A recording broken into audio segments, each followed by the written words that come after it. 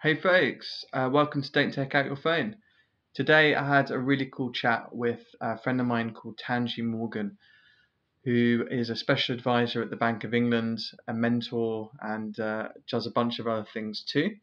We talked about the future of work, we talked about automation, algorithms, AI, tech, financial services, all of that stuff. So we covered a lot.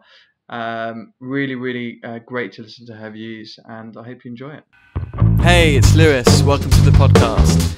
Enjoy our conversations anytime, anywhere.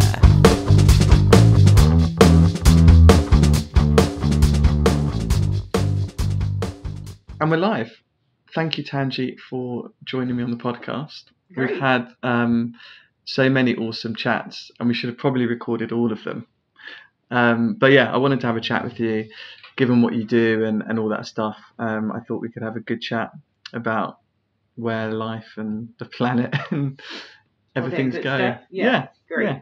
Great. So so what's your background? Well, I guess I'll give you the short version. Yeah. For the last over 30 years, I've been in the global reinsurance insurance arena, working in the U.S., Bermuda, London, and international markets.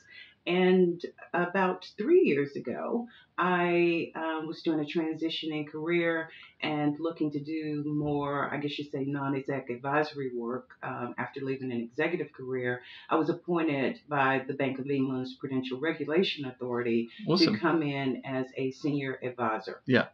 And that has been awesome. It's interesting because 6 months after my appointment, we had the Brexit vote and all the things that we know. So from a regulatory standpoint, from the central bank standpoint, there has been a lot of focus, obviously, on the transition and the effects on the financial services sector, which is a huge part of GDP, as we know, for the UK. But over and above that, I'm also a senior advisor to Strategia Worldwide, which is an organization founded by Sir Richard Sheriff and Ian Pickard a couple of years back to address the risk management, looking at various businesses, mostly extractive industries in Africa and some of the emerging economies, and looking at risk management, looking holistically across the piece from a societal, a technological, sustainability perspective, and how do you work with boards to understand the upside and downside risk. So Amazing. Technology, however, has become more and more to the center of a lot of the business models, and looking at profitability, looking at how do you attract new talent. And this has become very much a part of major discussions around board tables. For both of the things you've been doing? For both of the things that I've been doing, as well as I'm also a mentor at Techstars Barclays Accelerator, which Techstars is a very large global VC that focuses on fintechs globally. Is that UK based?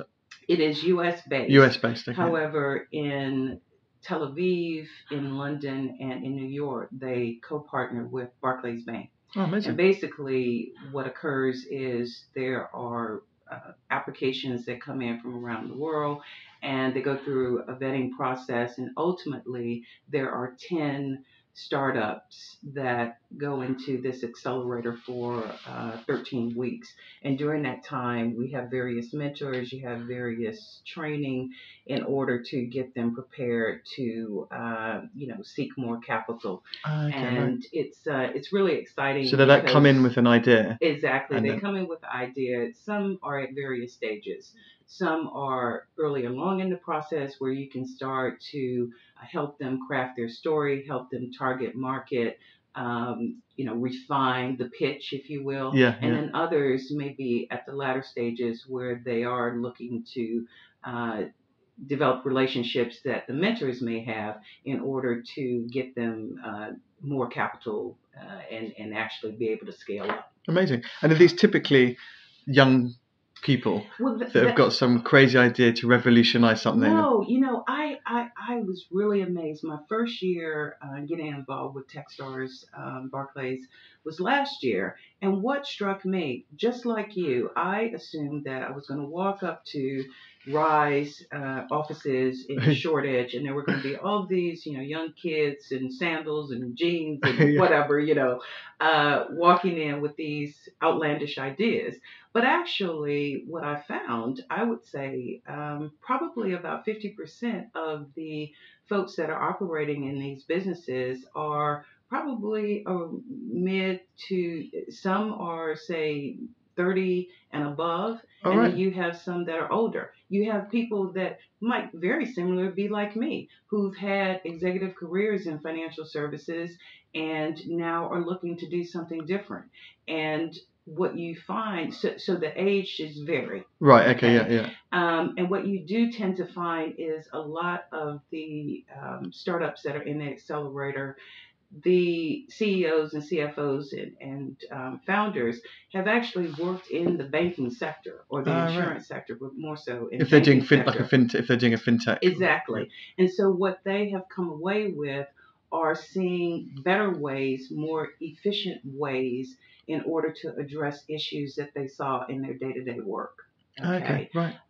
So they, for instance, are looking at operational resiliency. How do you begin to look at the risks that you take on from technology and your business planning wanting to have 24/7 access by your customer base? What are the risks associated with that, and how do you integrate that into the overall business planning? Yeah. Interesting. Yeah. And so why are they coming to the boot camps? Is that what you? Well, What's I guess I don't know that I would necessarily call them boot camps, but maybe you could say that there are a lot of iterations of boot camp, tech, startup, accelerator, incubator. Yeah, there's so many names around it. There's so many names, but basically the way I say is that this particular, the way this particular accelerator, if you will, is structured is that you have 3 mentor days. And so various people such as me, people from the cabinet office, people that are in banking, people in consultancy, private equity, investors themselves decide to, if you will, volunteer their time and their expertise to this group of firms that are in the accelerator for that time. Great. So we get to learn from them, they get to learn from us. And in actual fact, there have been a few mentors that have actually left their day job and gone to work with some of the some of the fintechs, So who knows? You may have me coming saying I'm working for the latest fintech. Who knows? I mean, but it really is exciting. Is it really a creative environment? Is it? It's a creative environment. It's one where, of course, it's open space and you have the different breakout areas, the coffee shops and all the usual things that one would expect. But what I found interesting also is that I leave my office in the city, bank tube traditional, and you walk less than 10 minutes and you're in a totally different environment. And it's like Superman. You're like Clark Kent and you need to get the glasses off, take your suit off, and then I mean, when I walked in the first time I went up there, I left the office and of course I was suited and booted, as we say. And when I walked in, I totally felt overdressed. But it's a really, really neat environment. I like the buzz. I like the vibe. People are really interested in hearing from someone like me whom has had a varied career. And it really is fulfilling to me after having a career of 30 plus years and being able to impart some of the, some of the knowledge, some of the experiences that I've amassed over the years and actually see where it's helping folks. No, I think it's great. Just back onto the dress, which is interesting. I was speaking to my friend only yesterday about dress code. And when I started working in the city, which was about 15 or 16 years ago, after a prior career in fashion and stuff, it was always like suit, tie, top button done up, otherwise you would never get through the door. But now I'm finding I went to see a chairman for an insurance company the other day, and my shirt collar was like slightly too tight because either it had shrunk or my neck had got bigger. And I had my tie on, and I was feeling really uncomfortable. And if you're not feeling comfortable, you're not going to be your best. So I was like debating, and I thought, right, I'm getting rid of the tie. And I turned up, and he was in jeans and a t-shirt. Interesting. Yeah. Yeah. So I'm like, just been thinking a lot about, how dress has changed, and also, the fintechs being in Shoreditch, which are financial technology Right. firms, or finance firms, and they're all, they're dressing casual. Goldman's have scrapped their dress codes. Mm-hmm. It's interesting. Have you seen it also changing? Well, I think that I must come clean here. I am of a certain age, and I do feel more comfortable, if you will, being in a more traditional dress. Okay. Yeah.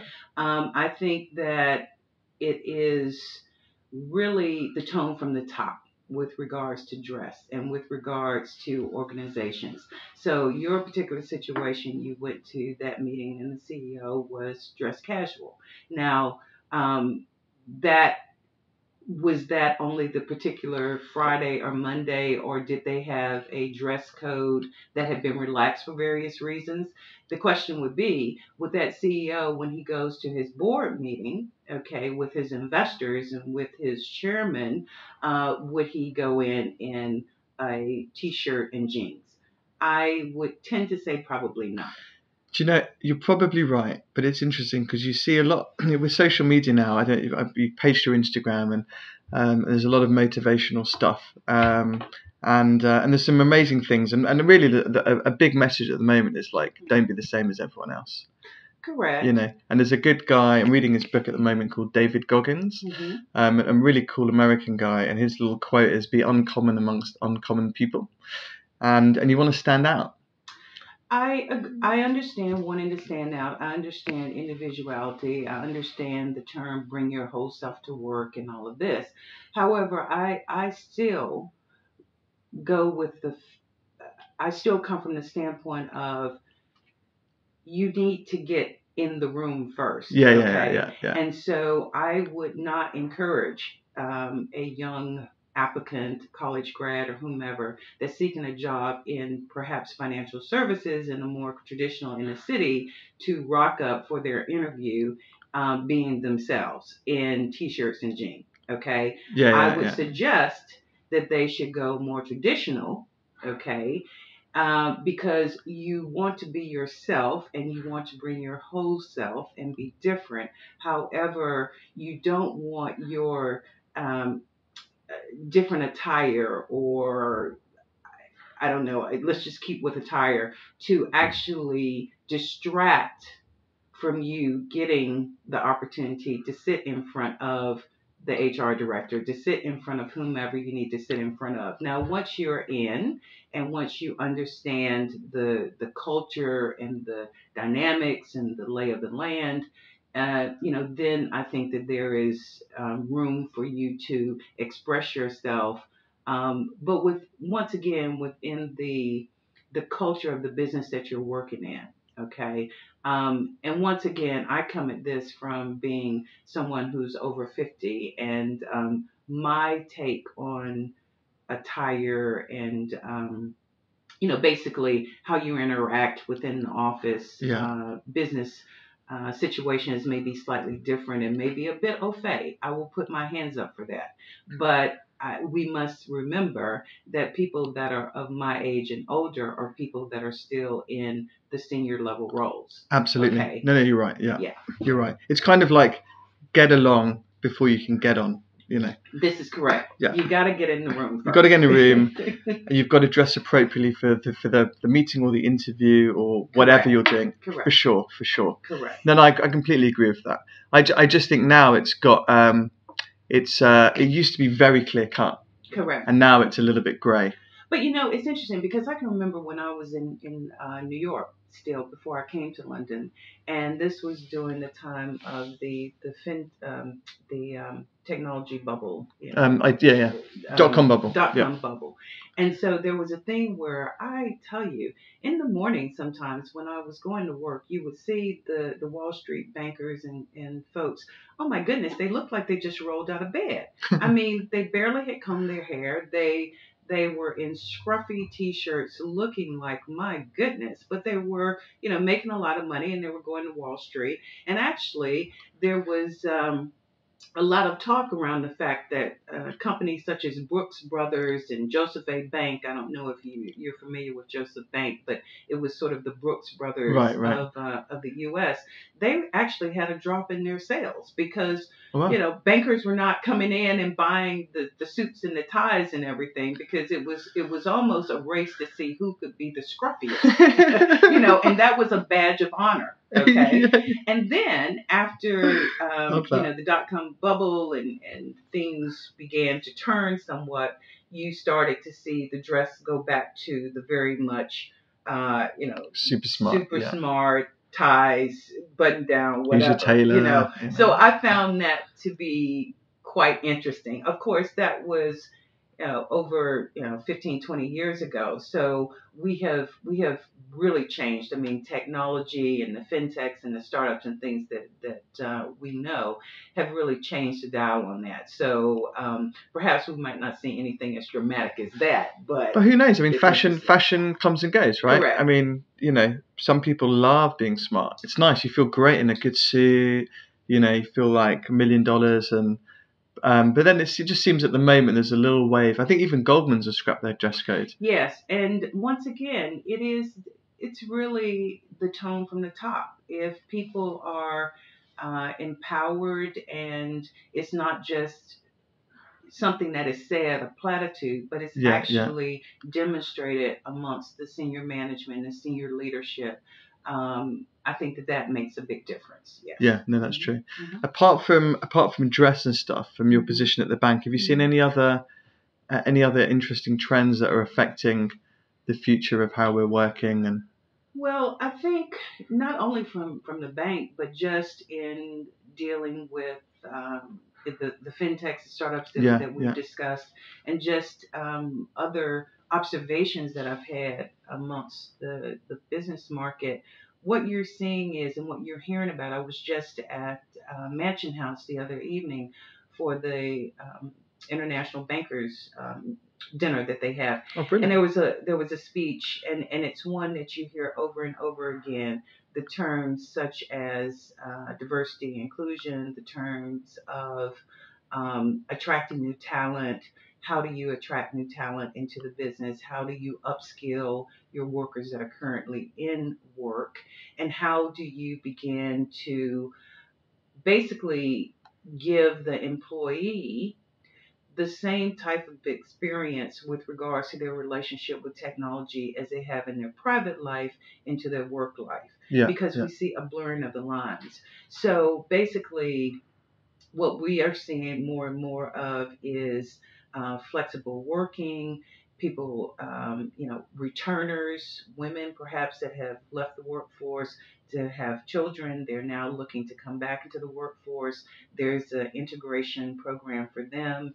We are looking at well-being, mental health, and things of that nature. And also appreciating the fact, similar to what we've just been talking about, how do you create an environment in very traditional businesses such as the central bank or insurance, Lloyd's of London, and all the places that we know? How do you make those places more appealing to the younger talent that is coming in and that will be needed? How do you actually entice someone that is just coming out of university to want to come and work in a more traditional environment rather than go to work for Google or Facebook or go to a startup?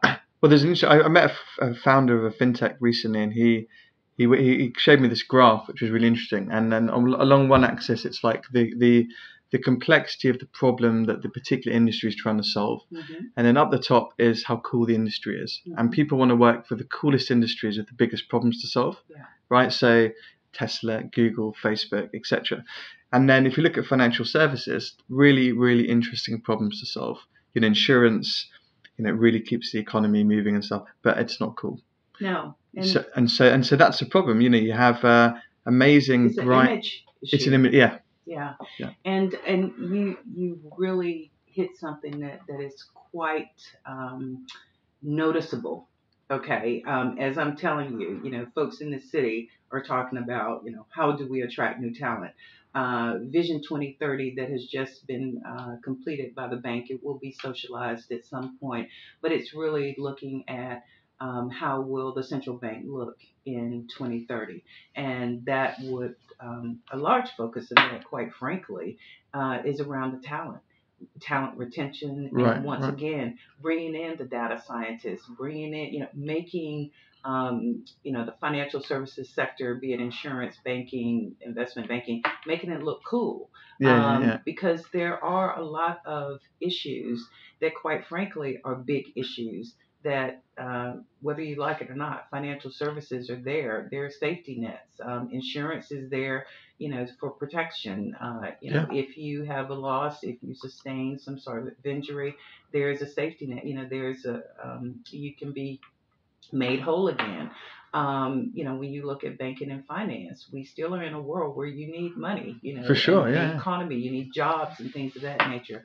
So we do have an image issue, and I think that more and more you will continue to hear the concerns about how do you change the image, how do you make the traditional financial services cool. What you're finding is that this an ecosystem is being developed wherein you have the fintechs, the insurtechs, and people operating um, outside of, if you will, the Yeah, regulatory yeah, environment, the peer-to-peer, the crowdfunding, things of that yeah. nature. So actually, if you think about it, they're really trying to solve some of the same issues in a way, but in a different, if you will, environment. Yeah, yeah, yeah. It's not outside of the traditional Yeah. You institutional. do have a lot. Yeah, it's interesting because I mean, like with debt, for example, a lot of private equity firms and private individuals and family offices are doing private debt. Yes. Filling the gap that the banks have not been able to lend Yeah. from. It's interesting, but again, it just goes back to what you were saying. It comes from the top, Yeah. and you see the major financial services firms, people like themselves, Yes. and they're hiring similar people from similar firms to do similar jobs, and people don't seem to want to take a risk on someone who's slightly left field or.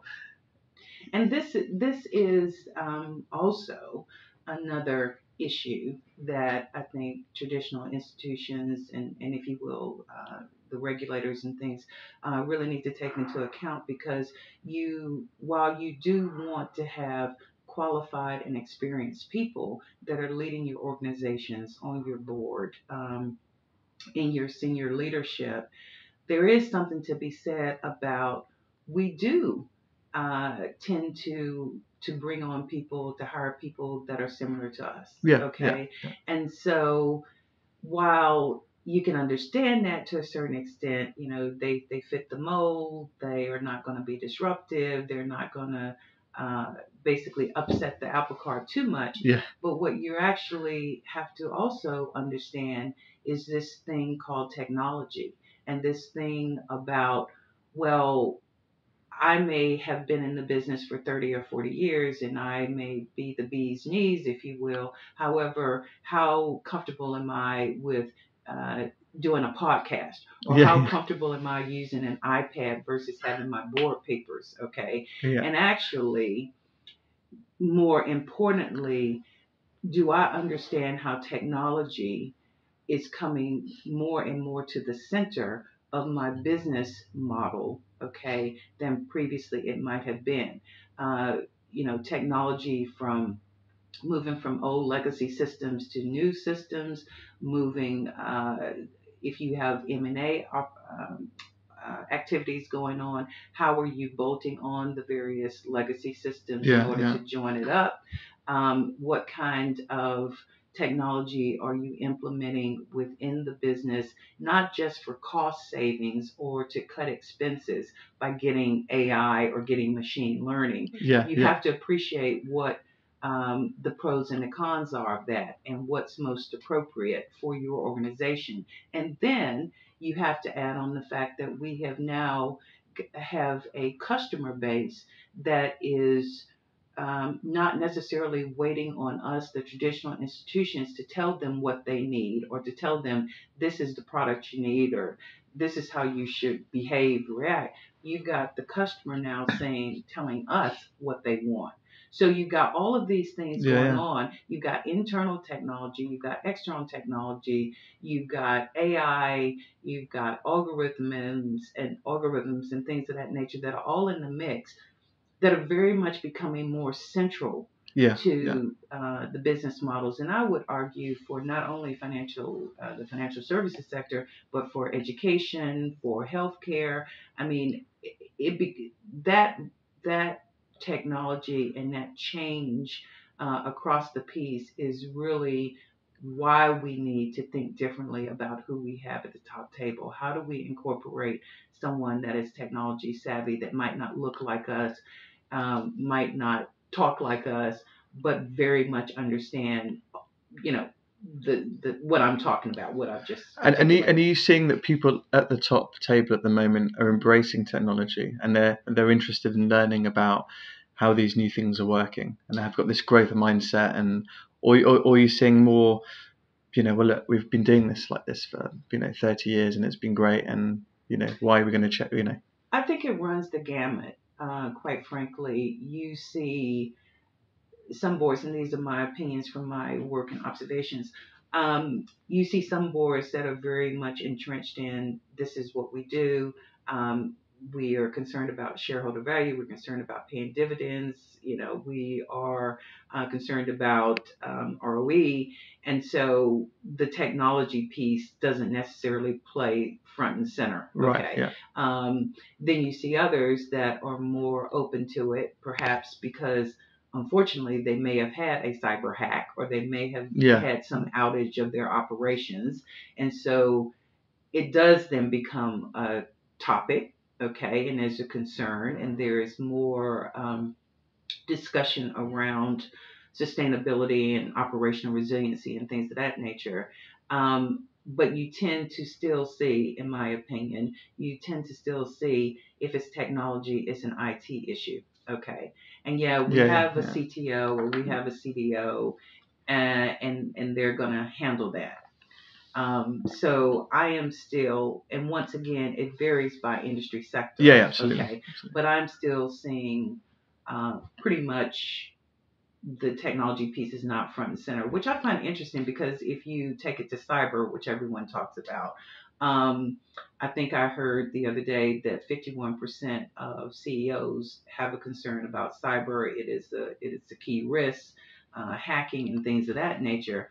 But of course, in the U.S., we have seen a heck of a lot more uptake in cyber insurance and Okay. liability and things of that nature than you have outside of the U.S. Interesting. However, with GDPR and things of that nature in train now, we may see more of an uptake, but in reality, it's it's a risk, it's considered, it's discussed, but how are firms actually addressing it? Yeah. And Yeah. it seems to be sort of a thing. It's not going to happen to us. Yeah. No. Absolutely. Until it happens. For sure. What I have seen recently is a real uptick in like the chief digital officer Yes. role, Yeah. which 5-10 years ago never existed. Correct. And so that's been quite interesting. Yeah, the chief digital officer, the chief technical officer, whatever terminology name you want to give it. It's great to see that.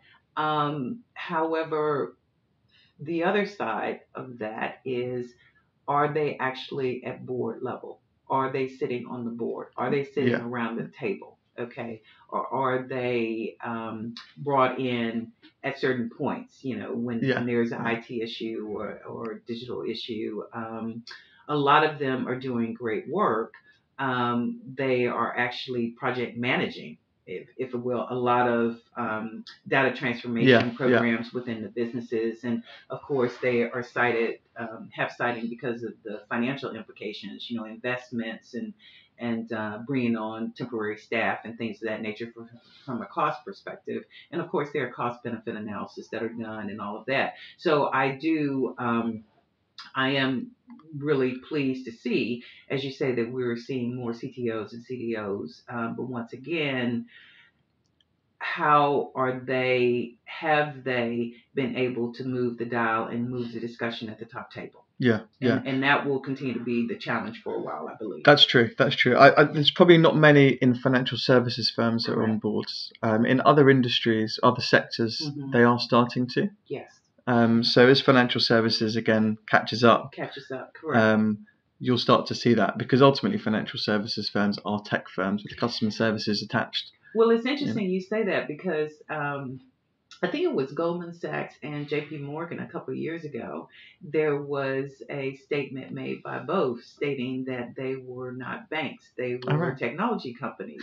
And I am to understand that JP Morgan, in one of their areas, I think maybe asset management, they are actually requiring their staff to take coding lessons. So that I found is quite interesting. That's great. But quite frankly, I do argue that most companies in many sectors, are becoming more technology companies that sell goods and services around the technology, which is why, to the earlier point that I made, where you see technology not just being the back office or about the phone systems or things of that nature, it is really becoming more central to the business proposition that businesses have. And so this is why people like the CTOs and CDOs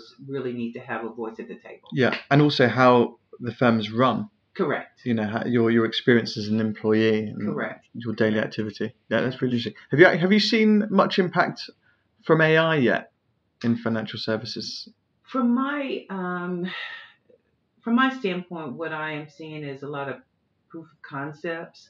Where in some of the fintechs that we've earlier spoken about, or insurtechs, ed techs, if you will, are coming in and doing POCs. They have an idea where they can provide a solution, give more efficiency to operations that are being done. And so there are a lot of POCs that are being done in the market. Yeah.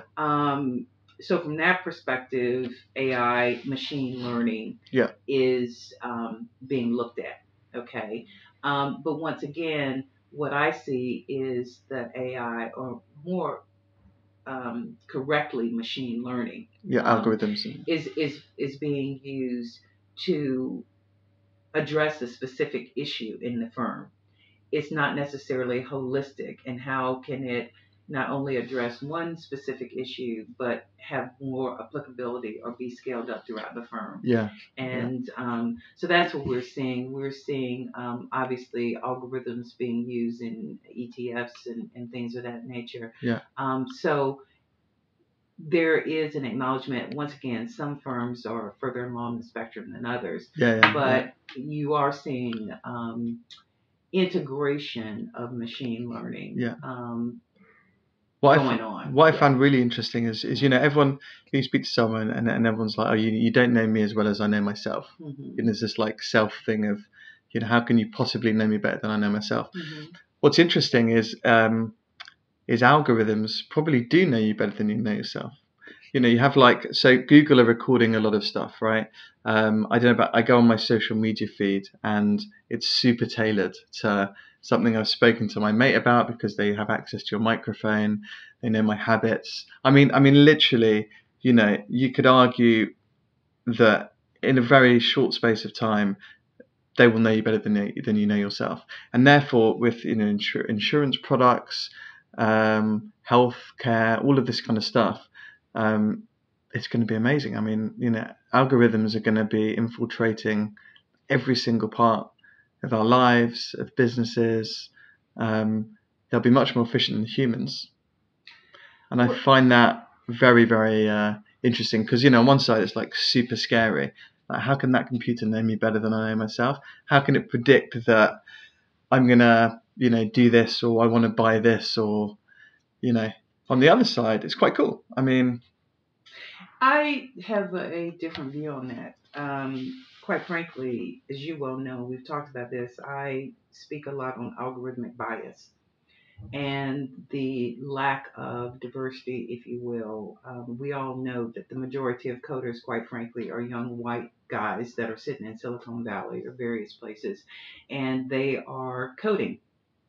Um, we have seen and continue to see um, different, I guess you'd say, anomalies, maybe, or different outputs that are discriminatory against certain populations, against women.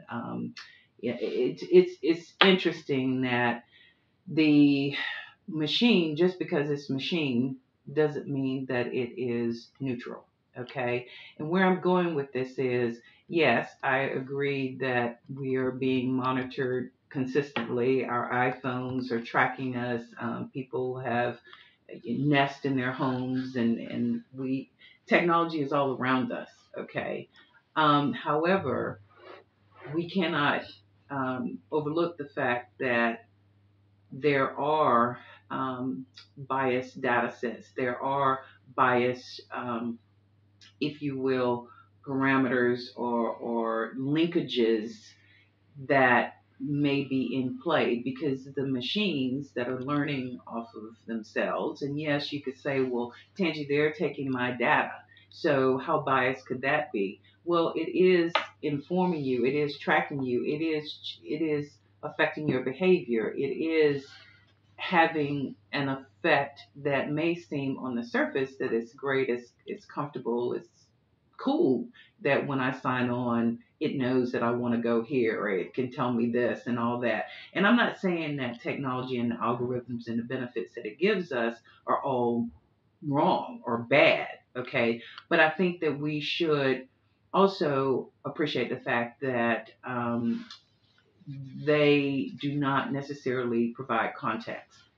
And it's been said over and over again that machines cannot be, they will not be human. There is something about the neural networks that we have in our brain that can't be mimicked by the neural networks in technology. Yeah.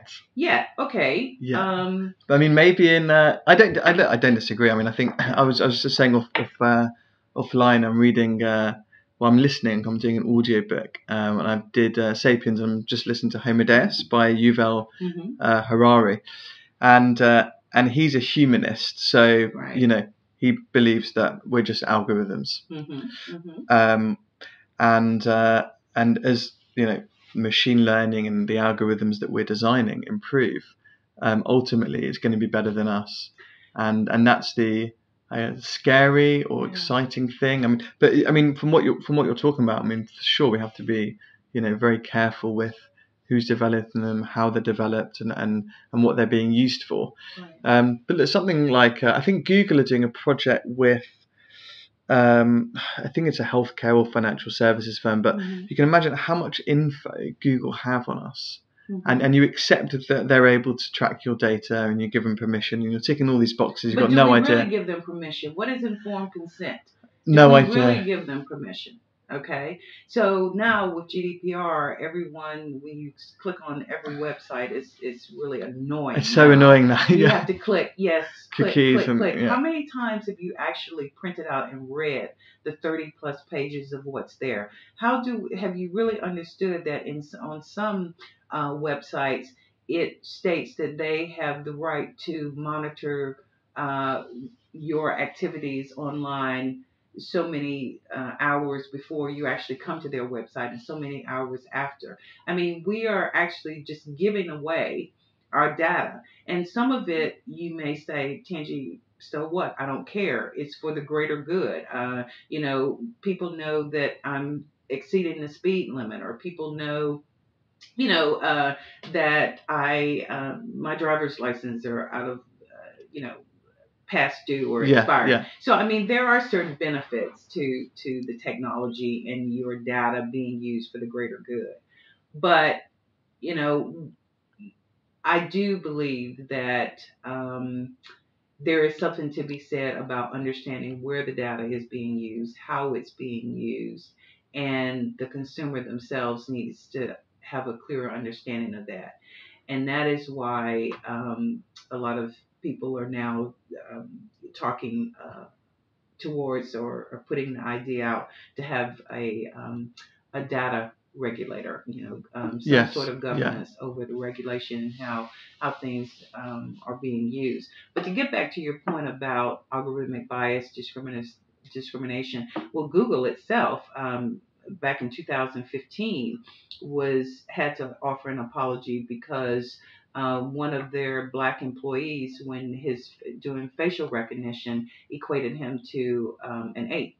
Wow. Okay, and quite frankly, if you go and you Google, beautiful babies, you will have to go a long way down the pictures before you find, a brown baby. Okay, because I mean, so these are things that are occurring. Now, Yeah. I'm Yeah. not saying Yeah. that people are sitting in a room and actually looking to discriminate or there's some master plan here. Yeah. Yeah. But what Yeah. I'm Yeah. saying is we have to be conscious of not letting the technology and the capabilities of the technology get away from us and not marry up what the unintended consequences are with that.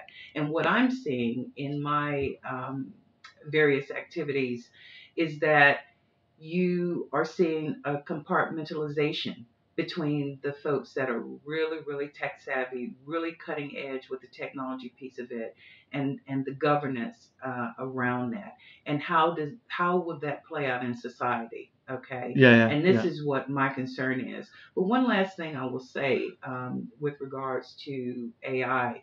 I was recently at a meeting where Tom Alube, whom is a internationally recognized um, AI specialist expert, he owns a cybersecurity firm here in the UK. And the way he described it, the question was, will AI change our world? How will it affect us? Will it, similar to your comments? And he explained it such as this. He said, if you think about electricity, it is just here. It's a part of our everyday life. We don't really think about it. It's a part of us, right? It's everyday occurrence. And he posits that as we go along, okay, it's not going to be immediate, but as we go further along the spectrum, AI will be the algorithm, the things that you're talking about will just be a part of our everyday Just be life. standard. And Yeah. so the change, my view, is that I really do not believe that robots and technology, AI, will take over the world. What I believe is that we will begin to live amongst them. And there will be certain things in a work environment, in a healthcare environment, and whatever, that, that they that the AI will do, and then there'll be certain things that we as humans will do. I believe that we will learn to interact, Coexist and to coexist. yeah. That is my belief. Fine. Rather than like some superhuman new top of the food chain. That is my belief. Yeah, But, yeah. That's interesting. And just moving on to, like, I guess, humans. So, if we've been living for a while, we have to adapt to this new thing. I mean, if you're born now, I mean, it's just that's how it is, right? And so it's interesting. What skills do you think people are going to need moving forward in the next even 5 or 10 years if they've used to working for the last 20 or 30? Right. It's quite the pace is incredible. It's going to be different. I believe that one of the main skills that people are going to need is just to be adaptable, quite frankly. Yeah. Meaning that, and also there was a book that was written by the London Business School, two academics there, Linda Grattan and Andrew Scott, and the book's called The 100-Year Life. And basically, long story short, what we're accustomed to has been you go to university, you finish school, you get a job, you work, and then you retire. Okay? If we're living for 100 years, I think we've pretty much said, okay, we're going to live to 100. Hey, what are you going to do? Okay? And so the point is, what you're seeing already, and actually, I'm an example of this. You finish university, you work in corporate environment, you have these careers, and then you come to a point where you retire, you are restructured, whatever, and then you find yourself, okay, so what do I do now?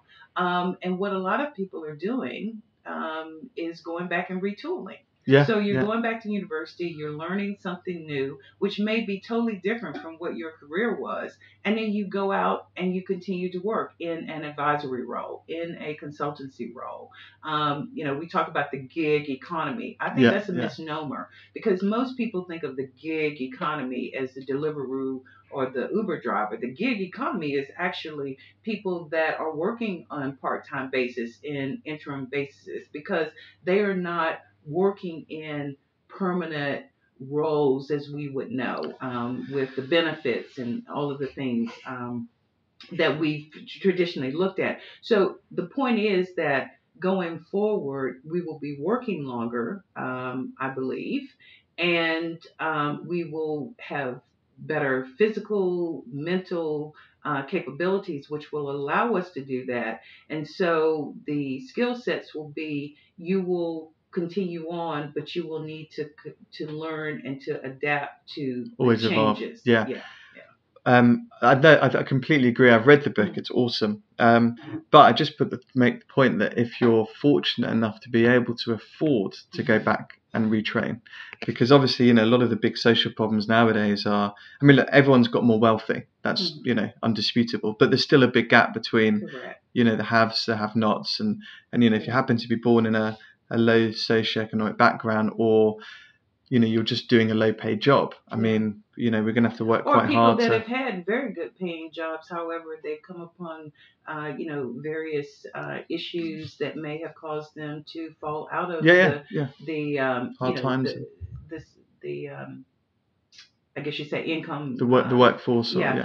And so those are tough too, Yeah. And it is a situation where we're seeing more and more inequality.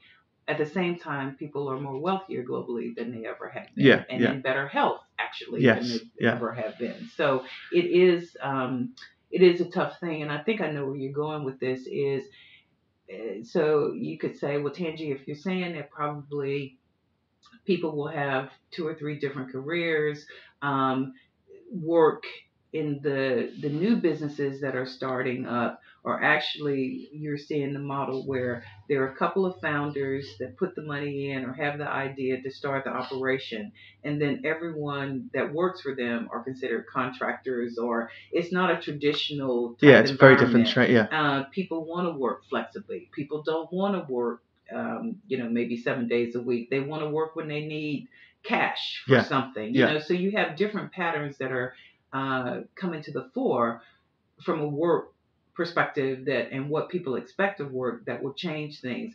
But also what happens is that permanent role that, I work for this company for 20 or 30 years, I'm paying into a pension, I have health benefits and things of that nature. You will not necessarily have those type benefits in the work, if you go with the work scheme that I've just articulated. Yeah. So then the question becomes, well, how do I manage to live a life that is sustainable, that will provide my basic needs and things of that nature, if I'm not necessarily in one of those more traditional work settings? And so then the question becomes, well, is there something around, mandatory pensions, insurance? Are you expecting the government to actually be the safety net for? Some people talk about a living wage or whatever. Exactly. I mean, so these are bigger questions than I can answer, but I do say that you're right. If people are working, say, someone coming out of university now, they are doing a lot of part-time work, they're doing project work, whatever. They'll have to work for 70 years. They'll have to work for 70 years. And how much money are they able to put aside for when perhaps they're not able to work, or they're more elderly? So these are things that really are bigger question. Yeah, huge. And if you're doing a low paid job, I mean, you're not going to ever be able to retire. Yeah, it's tough, really. Yeah. And so there's some thought about smart cities. Is there, for instance, in the UK, there is a huge concentration of people in London, the London bubble, if you will. But with technology, is there something to be said about having offshoots of various businesses, perhaps, that may actually allow someone to live in some of the areas of the country that are not maybe have as much employment, or not as expensive to live in. Not as expensive to live in, right? But people, of course, then from a social perspective, maybe they wouldn't be able to go out and party every night like they can in London. But you can't do that. But they'll be doing it online instead on the virtual reality. Yeah. Put on my goggles. Hey, I'm hanging out at the Ned. Go on. Yeah. Amazing. Well, look, I think it's a great place to end. I think we've probably agreed that we can't even imagine what the next 5 or 10 years is going to look like. Yes, that is correct. Awesome. Well, thank you again. Thank you. Thanks for coming on. Yeah, thank you for having me. Awesome. Hey folks, thanks for listening. Don't forget to subscribe in all the usual places.